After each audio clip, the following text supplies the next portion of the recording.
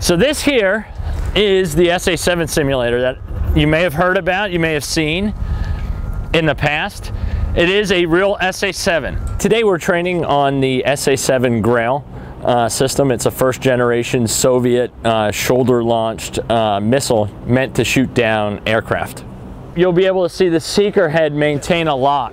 It's important for students to know how to use this system because they will be briefing aircrew on the threat that this specific system imposes upon our air operations. So the best way to know how a bad guy would use it is for them to actually use it themselves.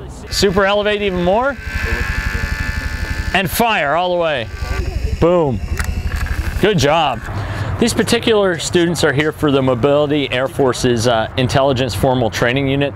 They're students either straight out of technical school or they are new to Air Mobility Command. The 108th Wing augments instructors for the USAF Expeditionary Center.